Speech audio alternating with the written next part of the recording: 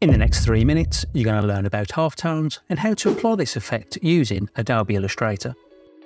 Okay, so jump into Illustrator and then drop some text onto the artboard using the type tool. Make a copy of the text, which we'll use later in the tutorial. And then you want to make sure that the text is selected and go to Effect, Blur, Radial Blur. Then when you use the amount of 25 with the blur method of spin, I'm going to use the best quality. Once the blur effect has been applied, if you notice the solid hard edge along the top and bottom, what you want to do is undo the blur effect, go to Effect, Document Raster Effects Settings, and then under the options at the bottom, change the amount around the object to something like 100, and then press OK, and then reselect the text and then reapply the radial blur effect. Next, again with the text selected, go to Object, Rasterize, and you can keep the background set to white and then press OK, and now that's turned the text layer into a rasterized image. Next, to apply the halftone effect, select the rasterized image and then go to Effect, Pixelate, Color Halftone, and then in the Color Halftone settings you want to use a radius of something like 30 pixels, but this can and will also depend on the size of your document. And then the screen angle channels, you want to make sure that they're set to a number which is all the same. Again, feel free to experiment with these numbers because you can achieve some different effects. Once you're happy, press OK,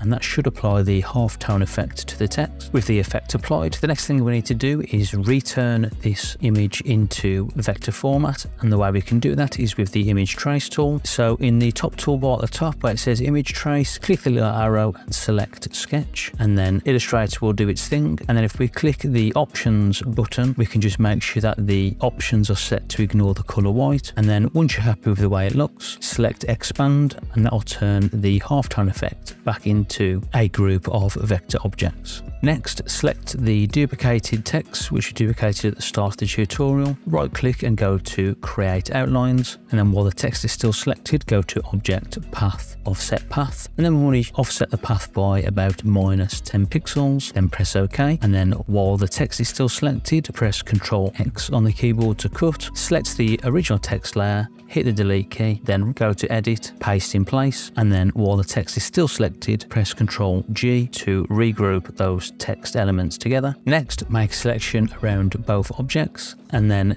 single click onto the halftone effect to make that the key object, and then you just want to vertically and horizontally center the text over the top. Reselect both text layers, and then we can simply add desired color. So I'm just going to color pick the yellow color, and then from there you've got the halftone effect.